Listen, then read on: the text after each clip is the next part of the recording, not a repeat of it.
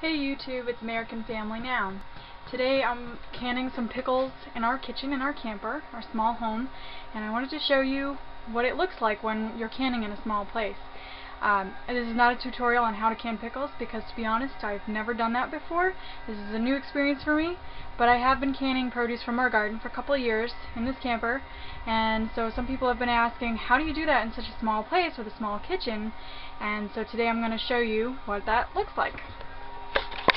So, here we have my kitchen. This is my table and my sink area and stove. So the canner takes up pretty much the whole stove top, and I have all of my supplies out here on the table. So my first tip for those of you who are considering to can your produce from your garden is to make preparations ahead of time, to make sure you have all of your supplies out and do as much of the prep work as possible beforehand to free up space. So for example, this morning I washed all the dishes, and I also washed all the jars ahead of time that I thought I would need for the pickles, and took care of all the cleaning supplies. So that was one type of supply that I no longer needed to take up room. And so I've laid everything out. The kids are all busy with their own projects, and so they're not in the way of the canning process either. And I will show you in a little bit what the next step is. Hey YouTube, the next stage of the canning process for our pickles is complete. As you can see, this table is a lot cleaner than it was before. So what I've done is I have cut up all the cucumbers as directed and filled the jars, and then I cleaned up all of the cooking materials for that process.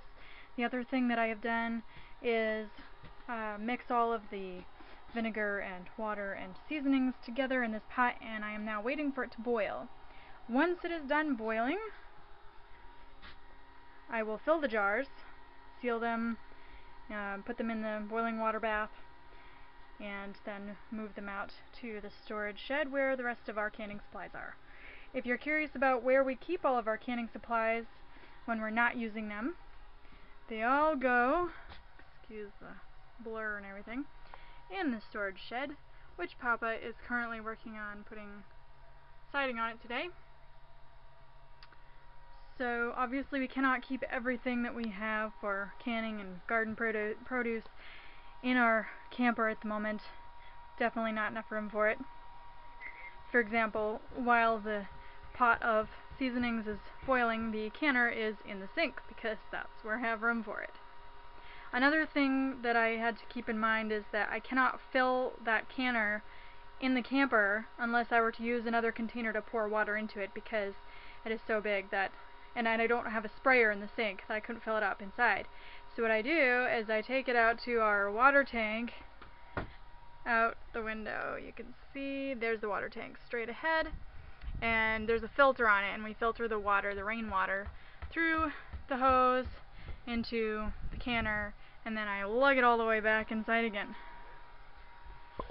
So another few seconds, I'll show you the next step of the process. And there you have it, 6 quarts of homegrown, home-canned pickles, dill pickles.